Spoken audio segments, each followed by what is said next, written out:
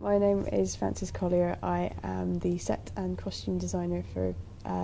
Chorus of Disapproval by Alan Ayckbourn at Pitlochry Festival Theatre. The play focuses on a company of amateur actors putting on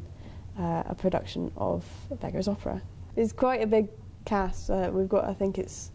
14 cast members in it, and each character has a costume for the play, a costume for rehearsals,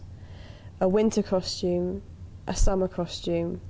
and some of them have even more than that. So there's a lot of costumes to design, but it's brilliant because not only do I get to come up with some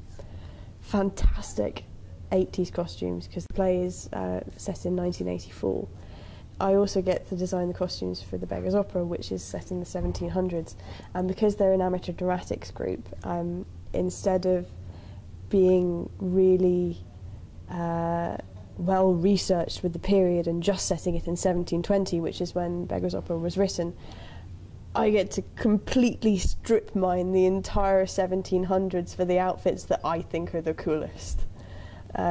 One of the girls will be wearing a very Marie Antoinette white shepherdess outfit, which is all very déshabillé with the big frizzy hair, and another lassie's got one of the great big court skirts on, and we've got a highwayman and a hangman and people who look like pirates. It's really, really fun. Showing people the finished set model for the first time and having people play with all the little chairs and the little people is fantastic. When the actor puts on their costume for the first time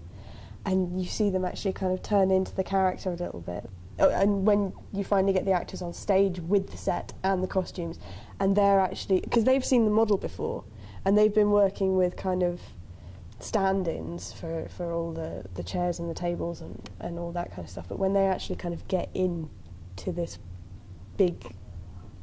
painted amazingness, watching them kind of go around and look in things and figure out what they can open up and what's stuck down and what they can lift up and play with is amazing.